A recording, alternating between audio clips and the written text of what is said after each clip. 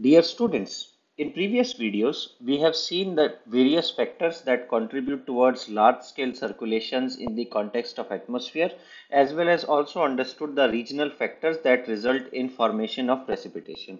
Now, as civil engineers, we would primarily deal with the quantification as well as how to manage the precipitation events. So for that, we have to measure the precipitation first. In this video, we are going to discuss various ways to measure precipitation, identify how many recording stations or gauges that we would need to effectively monitor how much precipitation has fallen in a given area, and what are the factors that decide what is the density of such recording stations we require in a given region. So to record the precipitation, we primarily use two kind of devices. First one are broadly classified as non-recording type, and second one are classified as recording gauges. As the name suggests, in non-recording type, we are not automating the process of calculating how much precipitation has happened, but we have to manually go to the site and look for what is the volume of water we have collected in certain containers. And in recording type gauges, we automate the process of measuring the amount of precipitation that has fallen in a given area. So basically, when we talk about non-recording type, the most commonly used non-recording gauge to measure precipitation is Simmons gauge, SYMONS gauge.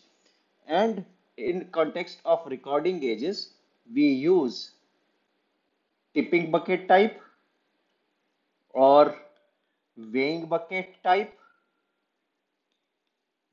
and natural siphon type. You might have heard of this siphon action in your fluid mechanics class, but we will look into detail that how these gauges work. So we'll start with the Simmons gauge, which is a non-recording type gauge. So what we do here is that we collect the water into a collecting bottle, and water is guided into this collecting bottle through the funnel. This is the figure that I have taken from our standard textbook, but if you look it into real life, this is how a Simmons gauge would look like. So it is set up at some clearance above the ground so that minor diversions like crawling animals or uh, debris that is flowing along with wind does not impact the recording our gauge significantly. Also, on top we have a funnel which guides the water into our container, and we measure how much height of water we have collected that has fallen in a given piece of land. And typically precipitation is often referred in the units of depth, and by default it would mean that if 2.54 inches of precipitation has fallen, that means that we are talking about per unit square of area, either per meter square or per feet square area. And every time this depth is calibrated to be expressed per meter square or in the units of area. And whenever we will account for the precipitation in future, we will only mention 2.5 centimeter or 2.5 inch, and you should readily know that we are talking this in the context of per unit area of precipitation that has been received in that particular region.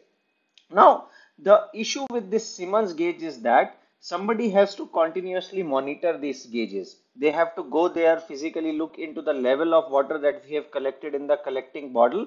And in India, it is typically done every 24 hours, and the standard time recommended by IS 4986 is 8:30 a.m. You know that in India, many of the design practices, they are governed by IS codes or Indian standard codes, which are published by Bureau of Indian Standards. And Simmons gauge recommendation regarding its dimensioning, how to position it, they are all discussed in detail in IS 4986. We will not go into detail of the codal provisions here, but in future if you need to refer or in your workplace you have to deal with Simmons gauge, this is the code to go. Now, as we mentioned, as we discussed, is that if we have a heavy or torrential rainfall and this gauge gets full, it would start overflowing, resulting in inaccurate assessments or inaccurate measurements of precipitation. So to overcome this difficulty that somebody has to go every time and make the measurements at a fixed time, we are switching to recording gauges which automatically keep on recording the data, plotting the data, and all we do is that access those records either electronically or on a piece of paper and get the idea of amount of precipitation that has fallen. So the these kind of devices that we are going to discuss is the tipping bucket gauge. So what we do in tipping bucket type gauge is that we have two pieces of buckets which are resting about a pivot, and there is a funnel that again directs the water into these pivots. As soon as the water reaches the level of 0.25 mm of precipitation, this bucket would tip downward by virtue of its weight and water will be collected here. As soon as it tips here, there is a pencil that is set up with this tipping. You see that there is a pencil that is setting up that is set up here around the pivot, and this pencil makes a plot, or electronic pen make a plot as this tipping happens, where each tipping represents 0.25 mm of precipitation that has been received. Now such a simple mechanical equipment is automatized and it gives us the measures of precipitation quite precisely. And now when this tips here, this region 2 come at the center, and now water will start falling into that. Again this will tip here and this will keep on happening until our entire bucket gets full. Now modern versions of tipping bucket type gauges also have a drainage, so that once we are receiving a torrential rainfall or storms in a given area and water exceeds certain threshold into our collecting bucket, there is a mechanism to automatically empty these collecting buckets. The third type of rainfall or precipitation gauge that we commonly use is the weighing bucket gauge. What happens here, again we have a funnel that directs the precipitation into a big bucket which is set up on a weighing mechanism. Now as the weight of water into this bucket increases, it is attached to a spring goes down, and this spring in turn is attached to a pen arm, and as it goes down we get certain scribbles on this graph paper, and it tells us how much precipitation has been uh, received in that area depending upon what is the depression that we receive in the tip of the pen, which in turn is plotting the results on graph paper. If you see that recording mechanisms are all same, that we have some way to collect or measure the weight either pre-calibrated or using the weighing gauges, and in that in turn is coupled with a pen or pen arm that automatically keep on tracing the results on the graph paper. Finally, the most commonly used recording type gauge is natural siphon type. As we discussed, is that the mechanism is going to be same, that we will have an apparatus such that wherever water falls, it has some ability to measure the weight. And similarly, in case of natural siphon type, we have the arrangement for weight, that is when water falls, because of the action of buoyancy, this float rises up, and when this float rises up, we have a pen arm set here which scribbles against the graph paper. And we know that these siphons would help us take care of any excess water, and it will take it out through the natural siphon effect, because once this gauge gets full, we would have this siphon action initiated, resulting in drainage of the excess water. The reason that it is called as a natural siphon type, because we are not forcefully draining the water, we are letting that siphon action to get triggered when there is enough water that is present in that particular gauge, and it's a natural siphon action that helps us maintain this gauge. This is the most commonly used and recommended gauge by Indian standards, and you can find its detail in IS 5235. And again, we will not worry about that what goes inside these codes, but it is worth knowing that how these precipitation measurement is actually carried out in the field. Now, as the technology is advancing, you might have heard Doppler effect and radar effects are being used to measure precipitation. And the good thing about radar is that one radar is good enough to cover around 200 kilometers of line of sight, or 10,000 square kilometers of areas to measure precipitation effectively. So how radars work? We will look into their basic functionality. So we send out a pulse of a given strength here, and once this electromagnetic wave pulse is sent, it will collide with the mass of water vapors or the mass of falling water that is present in given area, and we will get an echo back. we measure the strength of this echo. We already know that what is the outgoing radiation strength, or P, that we have used to penetrate into these clouds or penetrate into the rainfall mass that is falling on the surface, and it is calibrated against the amount of precipitation expressed in inches. So typically we measure that what is the amount of Z, which in turn is function of how much echo we are going to receive, and we can relate it to the rainfall using empirical relationships such as A inverse Z raised to power 1 by B, where A and B are the parameters that are pre-known for a radar. Now, but here the most important thing is that using the concepts that we have learned from electromagnetic radiations or propagation of waves in a media, we can also effectively use it to measure precipitation.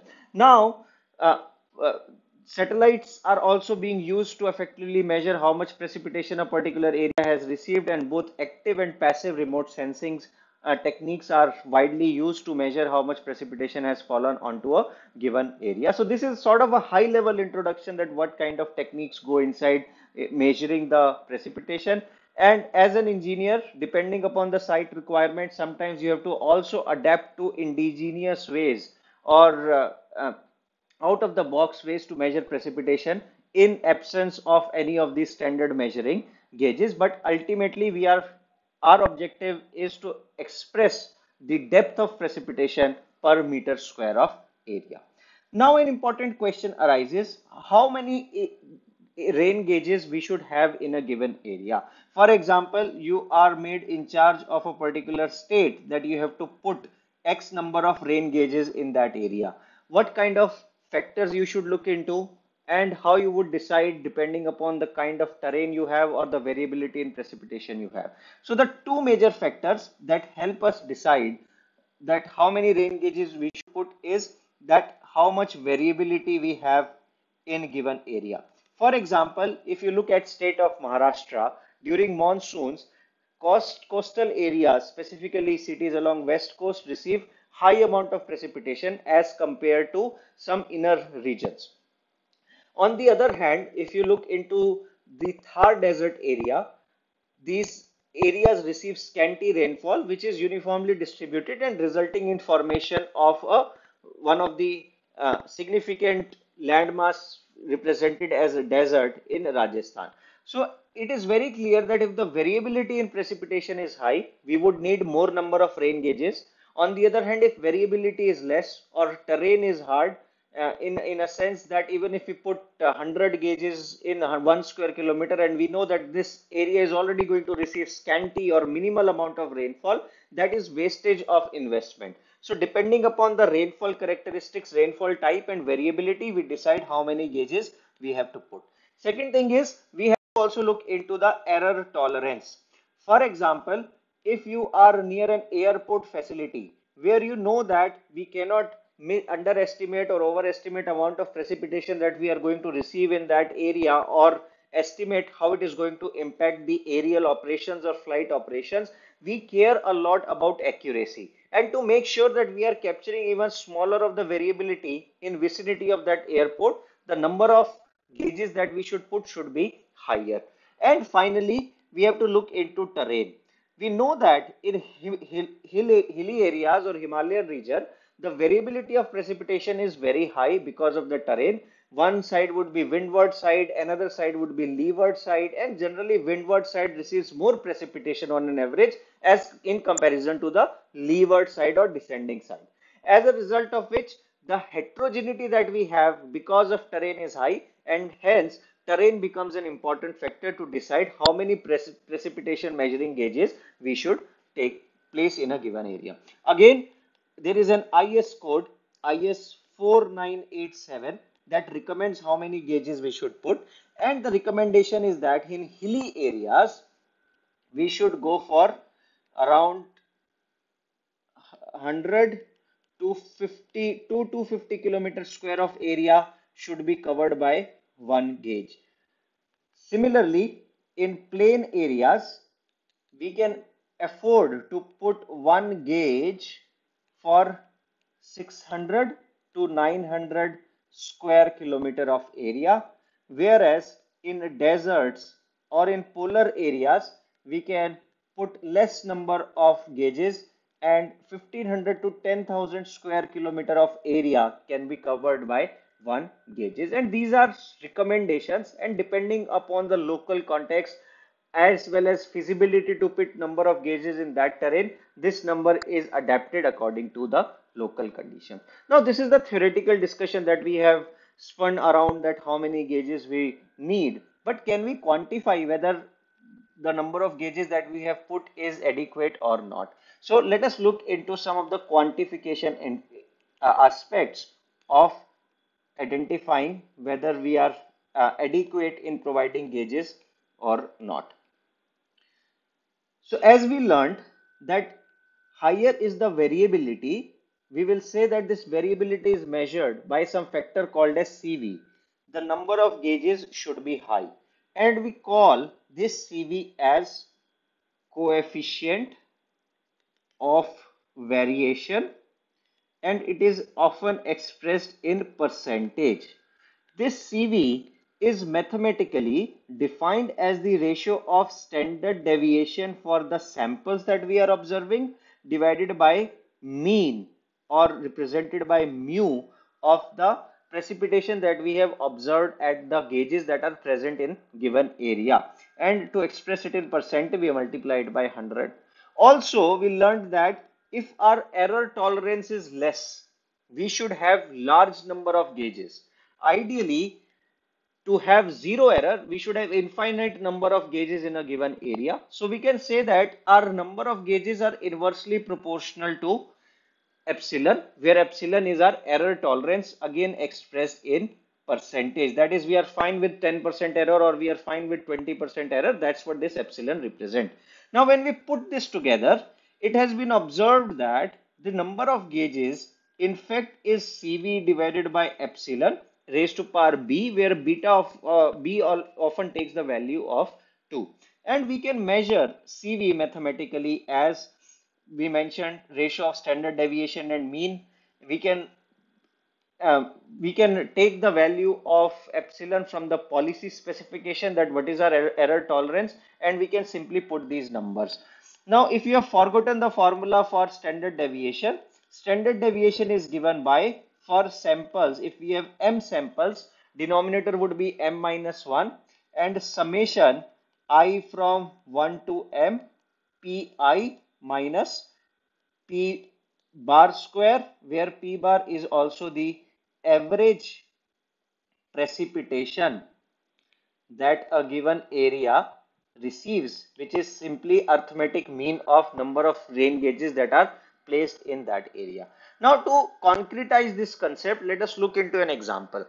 So this is an example that I have taken from our textbook. It says that a catchment has 6 rain gauges.